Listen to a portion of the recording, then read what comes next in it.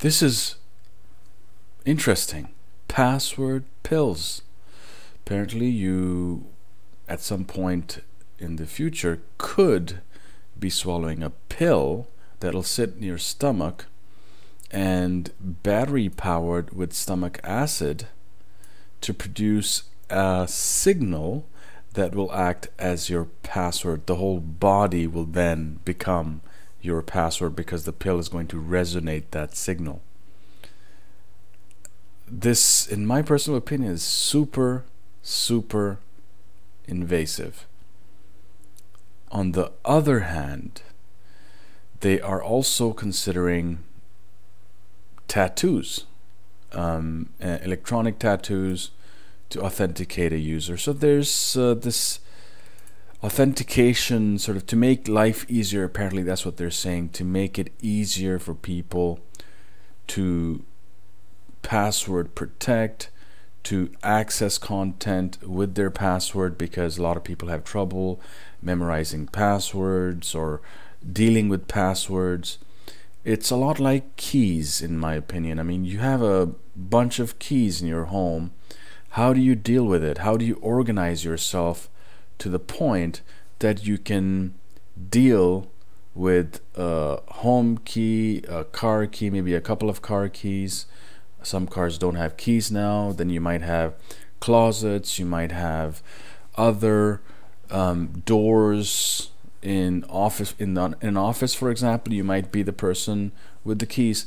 How do you manage those keys? You keep them in a safe place. You organize them. You put them in these dongles, and you make your life easier by organizing yourself. With passwords, a lot of people are having trouble with passwords. They will have one password for everything, and that is the most insecurest thing you can do.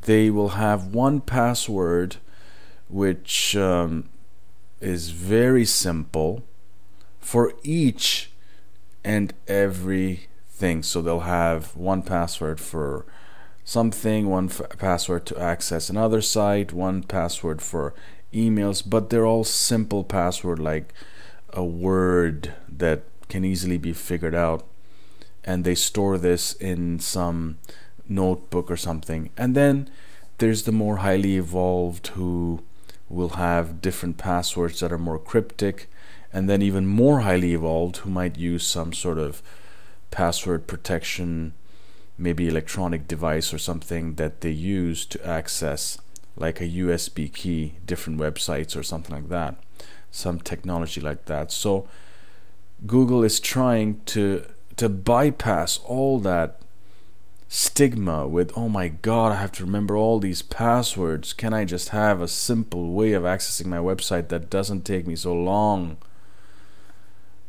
Well, apparently this could be it. What do you think? Do you think it's very invasive? Do you think that this would go? Do you think that you could go to a I guess they might have Google stores by then. Go to a Google store and say, here's $10 and I'll have my password pill. They'll give you the password pill. It'll stay in your stomach, and all of a sudden you have become a password, a walking, talking, breathing, eating password, and you are safe from all that organization, that worry, anxiousness of, oh my god, which password do I use here? Oh no, I have to create another password. I have to have another password for this service, for that service, for Facebook, Twitter,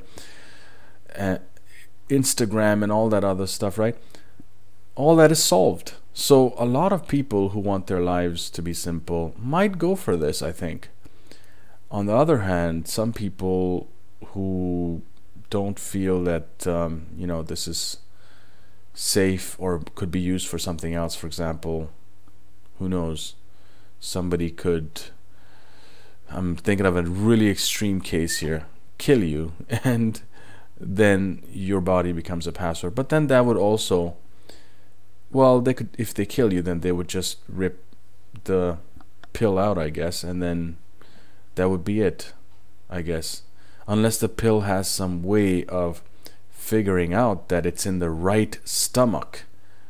Imagine that if the pill, see, that would be even more safer, is that, what if you pass the pill? I'm sure they have figured this out or are working on it, is that if you swallow the pill and you have a digestive system that rejects the pill and you pass it through your body, at that point somebody takes that pill and obviously they're going to clean it and they swallow it themselves, or they don't even swallow it, they just put it into a bottle, a petri dish with acid in it, and it gets powered and they use it.